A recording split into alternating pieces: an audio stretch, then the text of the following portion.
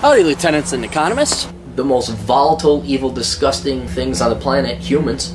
If you have a video request, you can always go to assholeconsulting.com. Yeah, I am gonna charge you, kids. And that is the importance of not fucking up. You are such an asshole!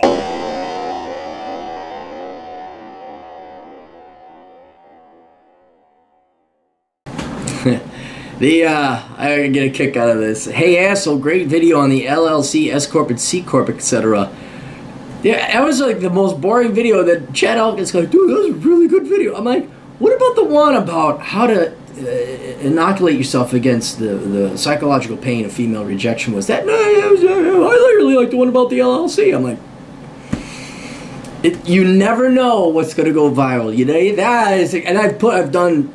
You guys, okay, if you're bored later on today, go look up how the government outsourced socialism, parts 1 and 2. Go look that up on my blog. I put my heart and soul, not all of it, but a lot of work into these 2 posts because there was this great observation, not epiphany, an observation I had, how the government has outsourced socialism. Wrote about my blog, CaptainCapitalism.blogspot.com, and I don't think anyone read it. Except for one guy, Dr. David Perotin. He's like, oh, that's a really good post. I'm like, thanks. You and 3 other people thought so. And then, hey, look at my poop fart joke. Oh my God, 10 million follows. Hey, asshole, great video on the LLC, S Corp, C Corp, etc. But I would like you to do a video request. I would like to do a video request on umbrella insurance versus an LLC. I feel that in most people's situation, umbrella insurance would be a better choice because with an LLC, you still would have to come out of the pocket to hire an attorney for lawsuits. With a $1 million umbrella policy, the attorney fees are paid unless tax paperwork. My situation is below. Which do you recommend? Military discount. Cars, rental property, each 3 times each worth about $60,000. No more. Oh wow, no mortgage. Good going, dude. Okay, so I didn't know anything. I looked in. I called Chad Elkins. Then we discussed, and the meeting of the minds occurred, and then we concluded. It's both. Do both. Because you got the legal protection of the LLC, and then you also have the umbrella insurance. And if you had to choose between one or the other, I would say it depends.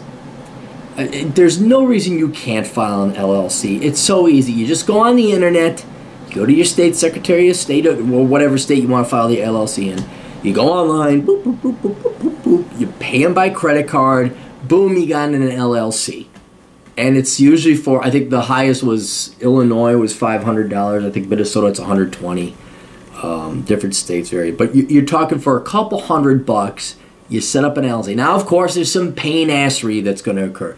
You should set up a separate bank account, so all the transactions are done through there. But you'd want to do that anyway for accounting purposes, so you have a very clear separation between your individual finances and your LLC's finances. Not because you want to show how good and clean and what a great accountant you are, but come tax time, boom, there it is. You know, well, was this a tax-deductible expense, or was that for the LLC, or was this for me? It's all there on your corporate credit card or your bank account for the LLC. So I'd be setting up one anyway. And then in addition, the umbrella policy, you're right. I looked at it, it's cheap. And yeah, here's some really cheap insurance, and then it'll cover everything else. So if I had to go, the worst situation would have neither LLC and neither insurance. If you want to do it quick and dirty and be done with it, yes, an umbrella policy would be the easiest. And I mean, I was looking at them. It's and for your properties, 180 grand umbrella insurance costs. I'm sure it's going to vary. For about $150 to $300 per year, you can buy $1 million personal umbrella liability policy. So yeah, I mean, and you pointed out something to me. Yeah, maybe I should just in general go and get an umbrella insurance policy, and that would be perfect for self-employed people. But both are relatively cheap. They're about the same cost. The LLC requires a little bit more work in setting up a bank account, and a little bit more work when it comes to tax time. When I was going through the research, oh my God, and there's some tax stuff you gotta do. What? Put together an income statement? Do a little bit of accounting you were gonna do anyway? It all goes on the Schedule C. So yes, it is wise. You know, if you guys just don't have a drink a month, you can pay for it. It's not the worst thing ever. But I would say do both. Do both. It's just, hey. Well, they all pennies. They add up. Yeah, okay. But you could find some pennies for this. No, you don't need your cigarettes. No, you don't need to take out Coochie LaRue. No, you don't need to go out for food. If you just spare going out a meal once a month, and you can afford this. And then in the case of a bad situation happening, meteorite hits, somebody slips and falls, whatever, then you're covered. So, all right, that is it. Questions, answers, AstroConsulting.com. I'll see you all later. Toodles.